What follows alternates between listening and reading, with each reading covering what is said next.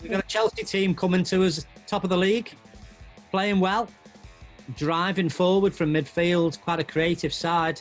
What are we doing? Brings us back to, is it 4 or 5 at the back against Chelsea? I think we'll go 4-3-3. I hope anyway.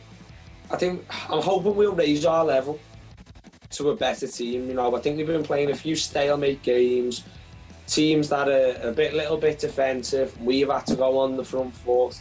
I think Ancelotti will quite like this task of being able to sit in and hit Chelsea on the counter. So I think it's going to suit us. I really do. It's going to make for an interesting game. I think we can score against them most definitely.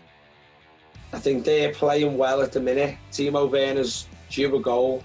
That was some miss. But every time I've watched him play, he's had a pretty decent game. He's just not found the back of the net. Yeah, they've got some good players. ZH2, Mason Mount, etc. Giroud's in good form. So yeah, tough game.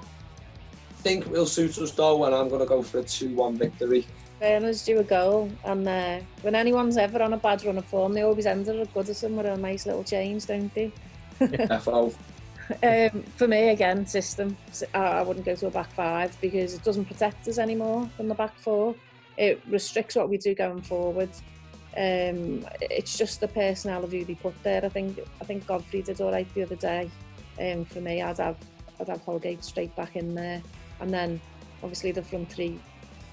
We know we'll start there. It's just to get that other place in midfield. I think Ancelotti will set us up tactically to try and absorb a lot of the Chelsea pressure, because that's the way that Lampard's got them playing. I'd like to think we win. My sort of gut is saying it'll be a 1-1 draw.